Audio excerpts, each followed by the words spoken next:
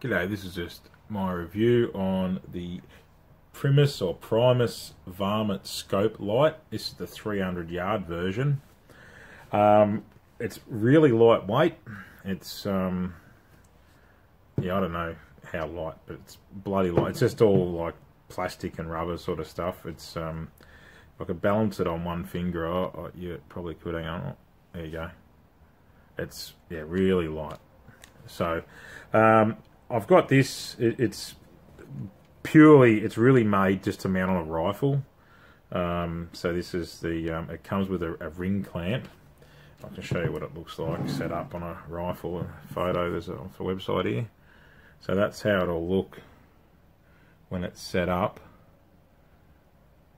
And it's got that red filter on it. They snap off. It actually, well, like removable snap off. It also comes with a green one. And it's got the tail switch. I'll just, while we're here, I might as well just show you. So they call it their 300-yard one, and this is just off a website I found on Google. This is just some of the specification. It doesn't list the actual battery spec, but it's about two and a half hours claimed runtime, and it's USB sort of charging. It says 2 hours plus on a continuous run on the brighter setting. So yeah, that's that there. Google it for all their specs. There's the info there if you need it. So yeah, I've had this now for probably, yeah, I don't know, what, a couple of years, and I've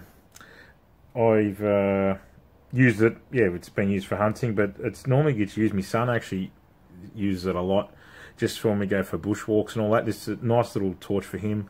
It is a bit average with this on the bottom, but it doesn't come off. And I've just taped this tail cap up so it's easy for him, so you can just turn it on and off. Yeah, so that's what it normally gets used for, and then you can flick this. It comes with a green one as well. I think, does it? I'm sure it does, yeah. Yeah, so there we go. Oh, it's on. So I hope I don't break it here. I think you just, there we go. Don't worry, I was a bit nervous. So it's got a split in it here, like that's how it's made. Oh, I can't really get, there you go. So, and it just snaps on. So it comes with the green one as well, but he normally just used the red one. These things to find a lot of the animals and koalas and different stuff we can look at on bushwalks and that as well. And it's a nice light little torch. You probably wouldn't be changing these all the time, because I reckon they'd break. Now I can't get it back on.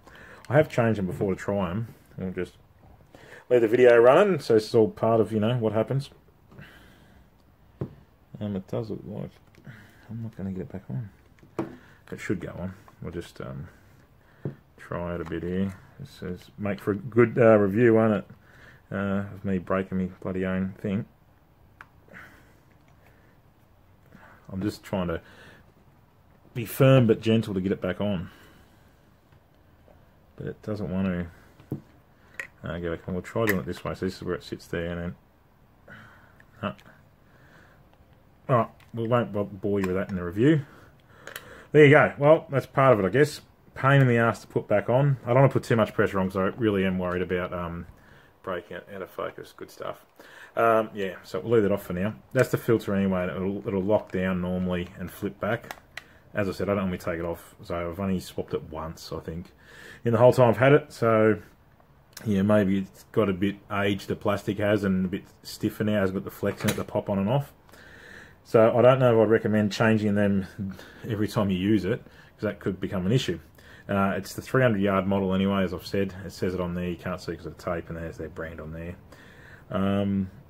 This says nothing great there. It's an American company, but made in China. So anyway, it's got a fixed tail cap switch thing here.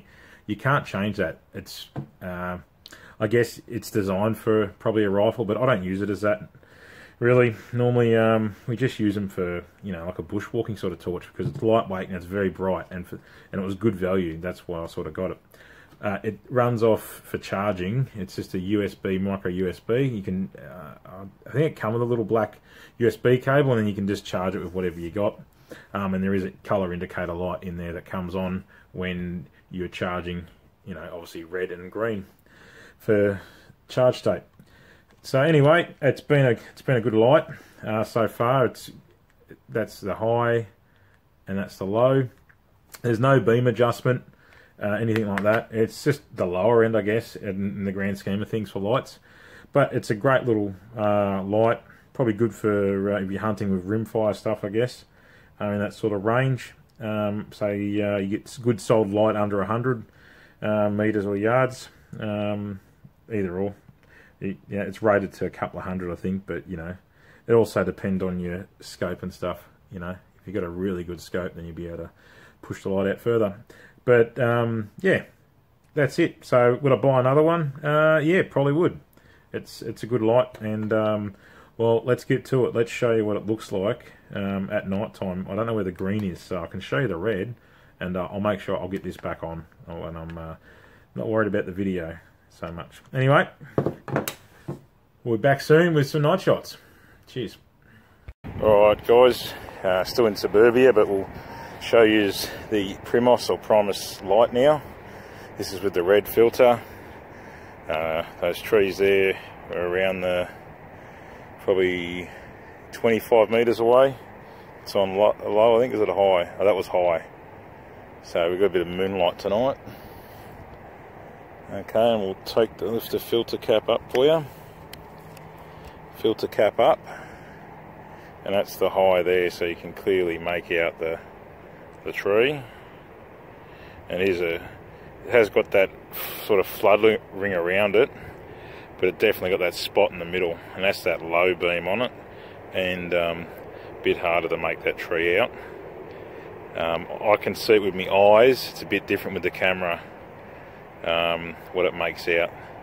So that's about, yeah, you can probably see a bit more than what the camera can, just how the phone picks it up.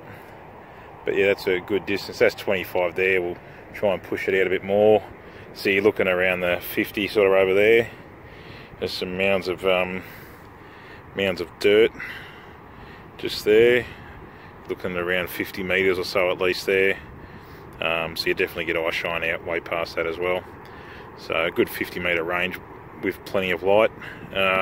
Would seem a lot brighter obviously if it wasn't a bit of a moonlit night, and also ambient from industrial area ambient light. Anyway, so that gives you a rough idea what it's like, and that's just on low up close, so it's just a good, you know, walking torch and stuff. Anyway, hope you liked it. Cheers.